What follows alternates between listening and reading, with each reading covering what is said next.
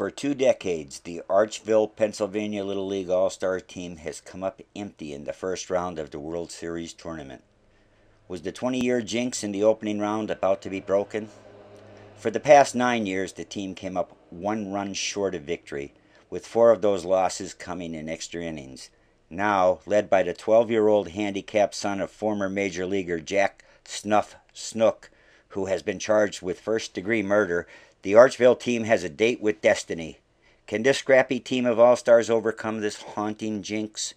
Find out on February 3rd, 2012.